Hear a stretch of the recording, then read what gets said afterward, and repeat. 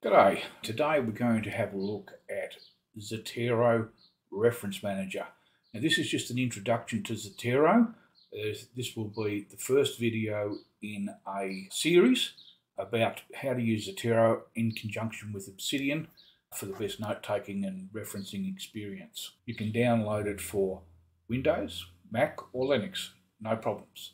It also integrates with your web browser. So if you're doing research online, there is an extension for the browser, and you only have to click on that and it will automatically import your web page or the citation, all the details of that particular paper into Zotero. It has fantastic bibliography and citation features, and the citation features you can select as to whether you want an APA or ASA or Harvard, Australian, or whatever. It's just got a whole range of them, and the ones that aren't there by default, you can often find them online and import them.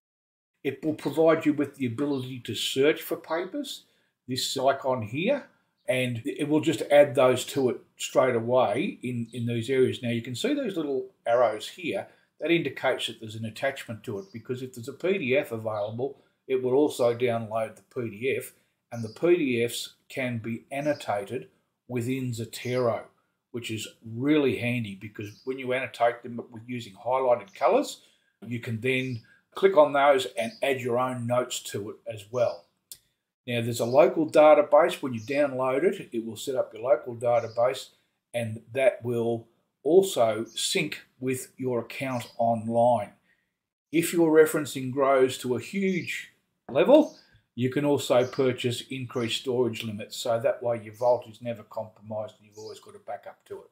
Now, when we talk about Obsidian, Obsidian is a personal knowledge management system. It's available for note making and note taking. It is in markdown format, so it will never be superseded. You will always have your notes because they are effectively in text-based files. So there's no proprietary code there where you could be compromised and lose your notes. It has remarkable linking concepts so that you can end up with a web of linked articles and go from one to the other to the next, and that is the power of it compared to a word processor.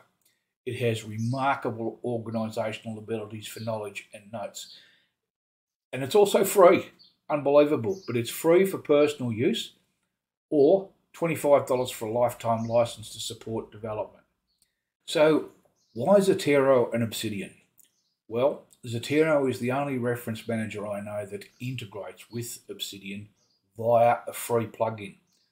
Annotated notes in Zotero can be brought across with all of your annotations and all of your notes to those annotations attached. And if you use coloured highlights when you're annotating your notes within Zotero, it will also rank the notes in order of importance. So that's a basic introduction to the two applications that we're going to be looking at. And in the next video, we will look at setting up Zotero.